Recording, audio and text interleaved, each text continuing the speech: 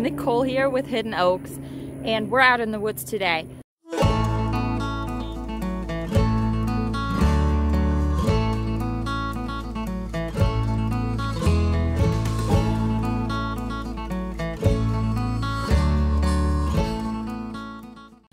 If you have watched our channel at all, then you know that I really enjoy being out in the woods and foraging. I went out on a walk the other day and I ran into a shrub, pretty big, about 6-8 foot tall, and it had these bright purple berries on it. Did not know what it was. I looked it up and it turns out it's an American beautyberry.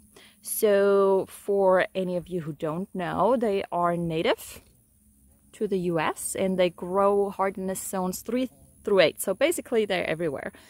And I thought they might be poisonous because they're really pretty. And one rule I learned from my grandparents growing up is if they look too pretty, they're probably poisonous. So don't eat them. They're not. They're edible. So we're going to go out and pick some and see what we can make with them. As you can see, they kind of grow all over the place. We're gonna stick with what grows on the side of the road because I don't want to get into this thick woodlands too much because we got a lot of snakes here. So I don't want to really mess with it too much and go too deep into it.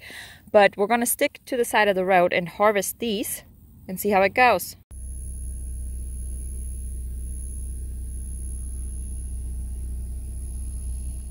So one thing we always want to do in Florida is wear gloves. Because we got spiders everywhere and they're not always friendly.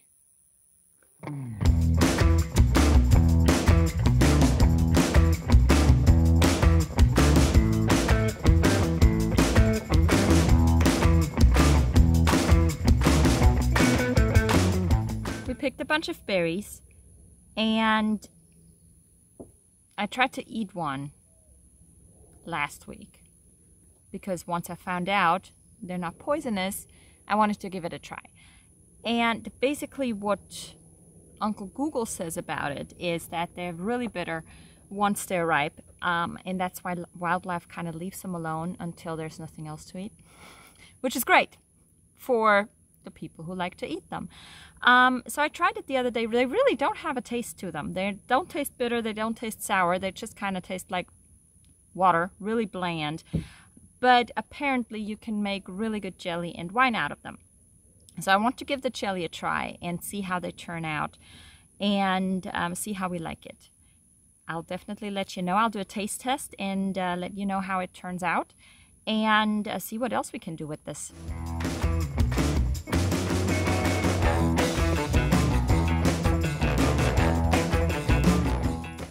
The leaves. Where's the camera? There it is. See the leaf?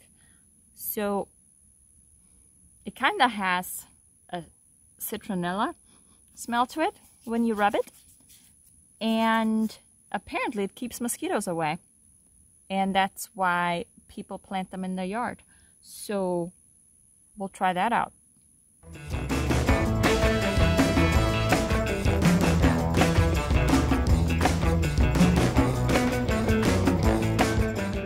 Home with a lot of beautyberries. There's tons more out there, so if we want more, there's plenty there to get more. But right now I'm happy with what I have. I want to try out a jelly recipe and we'll see how it turns out.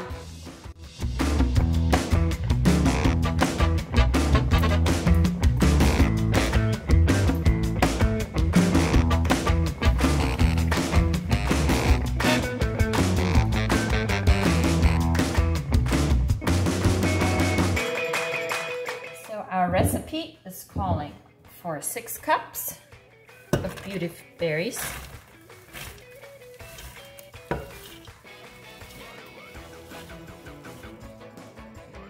We're gonna go ahead and smash them and bring them to a boil with about 8 cups of water.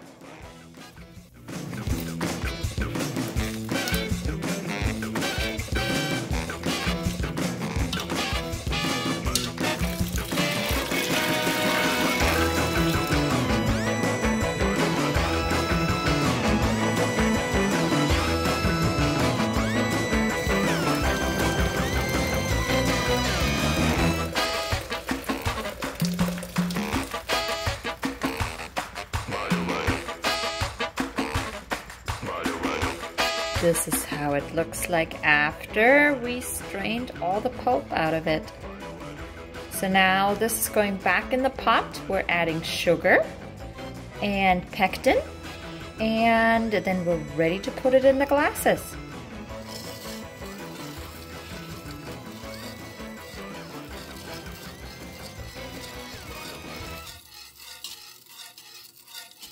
It's about time to fill these mason jars up. So we're about to take it off the burner and put it in there. I doubled up a little bit on the strainer just to get any kind of particles out so that it's nice and clear when it sets. We went ahead and disinfected our mason jars by boiling them in hot water, and everything is ready to go. So let's see how this turns out.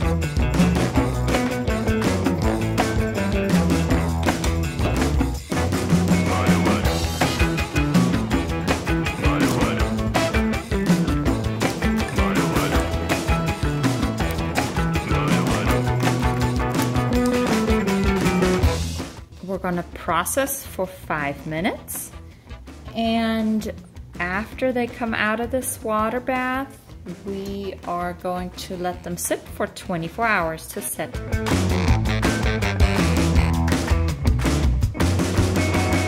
The jelly has settled and we're ready to try it. So I'm gonna put the kids to the test and have them have a taste test.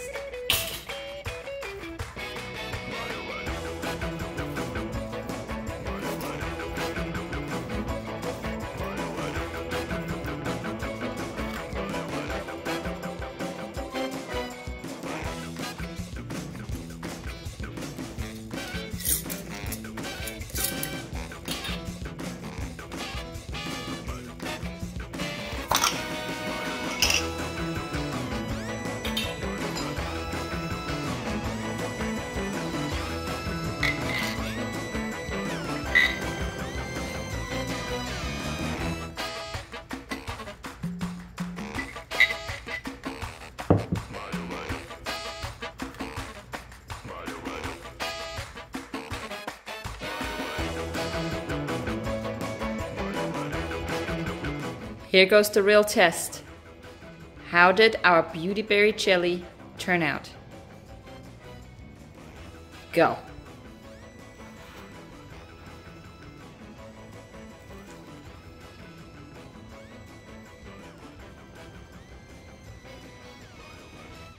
It tastes good.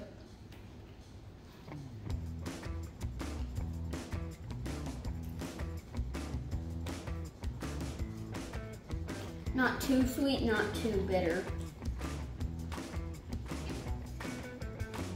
Sugar. Beauty berries, which are water. Delicious.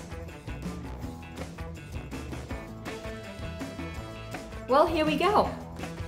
It's a success. The kids love it. The jelly set well. It tastes good. And all we needed is to do some foraging in the forest. Berries were for free. Water came for free from our well. The only investment really that we had in this was sugar and gelatin, and I buy this in bulk. So really we didn't spend much money on this to try this out.